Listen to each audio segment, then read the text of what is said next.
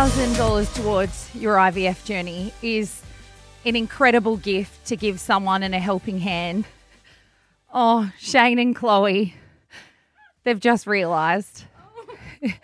You guys have been on an incredibly tough journey. We're just about to pay again to do another transfer at the moment, so and we just paid for one 2 weeks ago as well. They love the girls with the curves and the blonde hair, so I'll tell you that. You did have a few fans in the Caribbean. Mate, I've got fans everywhere. You should know that. Yeah. I went home and met my wife. That was the last time I probably pashed. Yeah, I was pashing indiscriminately. Yeah, you were. I was like a pash machine. Well, that's why I thought I was definitely in for a chance. Yeah. That is what has upset me. Like I said, it's bigger than her now. Because if you're looking at social media online, kids as young as 12 are being bullied to death.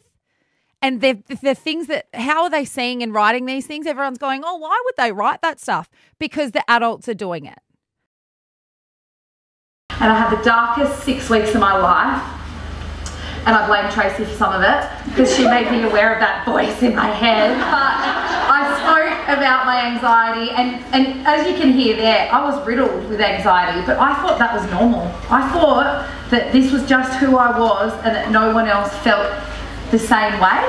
It was insane, the negative talk that I would have. So there was absolutely nothing wrong with what they were doing. Everything what they were doing was great. It was good for them, but it was what I was saying to myself when I was reading through, you know, their funny videos or listening to their radio breaks.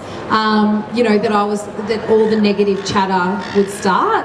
The anxiety I would feel take over my body before I would turn my phone on, but also like going, oh my God, someone might have posted this and I've got to go check this and I've got to post, and then, oh my God, how many likes did I have, and this, and oh my God, would the person like me that I said that? Like, I still question myself and judge myself.